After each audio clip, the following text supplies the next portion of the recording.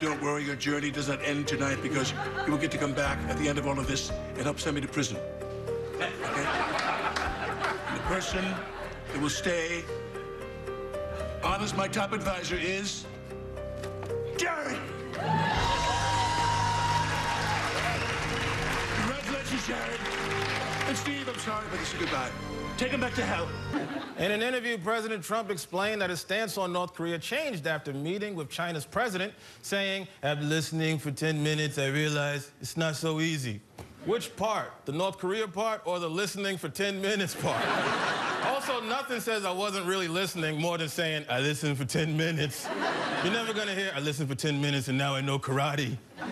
You can't just half listen and politely nod to the president of China like he's asking you to check out his new mixtape.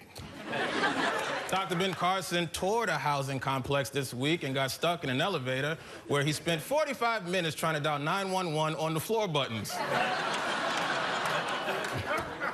Dr. Carson said it was almost as embarrassing as the time he got stuck on this escalator. Happy Easter, everybody. Oh, and by the way, the president's probably going to bomb North Korea tonight. Okay, Spicy's got to hippity hop and deliver these eggs. And everybody, just eat as much candy as you want, because this is probably our last Easter on Earth.